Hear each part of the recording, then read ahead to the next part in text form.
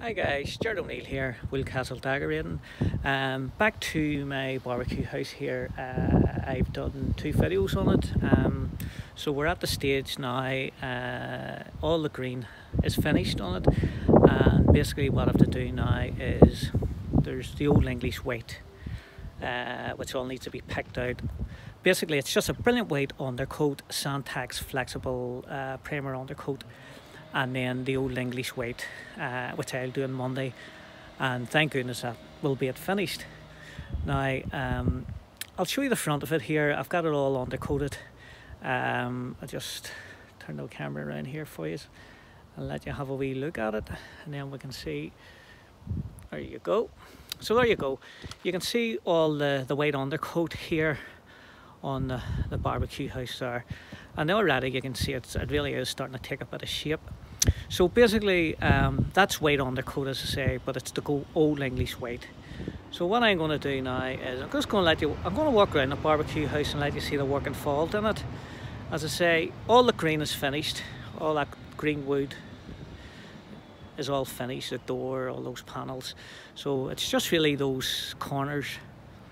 That window in the middle of the door, honestly, I've done it a few times. There's a bit of work in that there, you know. It's a small window, but you can see there's a lot of detail in it. And so there you go. I'll walk around this here and let you see. So, and I'll let you see how awkward it is to paint this wee job here, you know. So there you go, there's a wee side window on it. Okay. This is side 2. There's 6 sides on this here. There you go.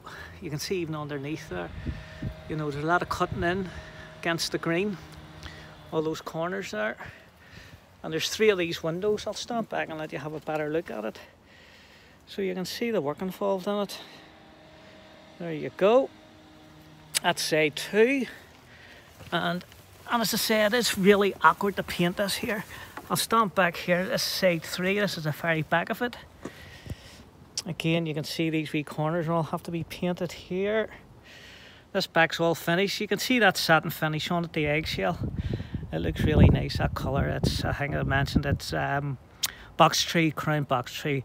But again, it's done in the Santax flexible primer eggshell.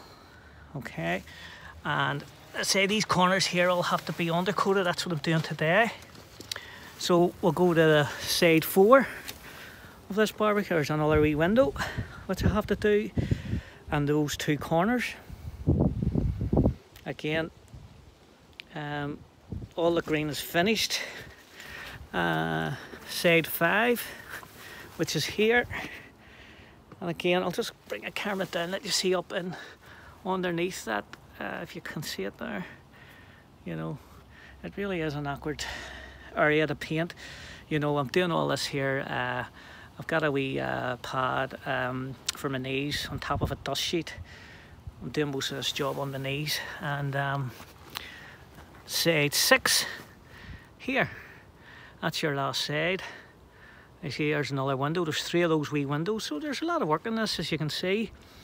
So my job today is all this cream is undercoated all white. It's a white undercoat, and then put the old English white. There we go. I get back out again and let you see. So there you go. So you can see the front of it's more awkward. There's a lot of work in the front of it there. 2 corners, the wee middle window, and the 2 side panels. And there you go.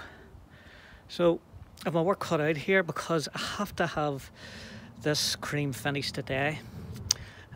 So that the last job on this barbecue house is Monday, putting a finished coat of old English white on the windows and all. So anyway, it is a nice wee job. The barbecue house, you know, the girl really looks after this here, you know. She paid a lot of money for it, and it is a good job, you know. The colours are lovely, and it's always a pleasure doing wee jobs like this.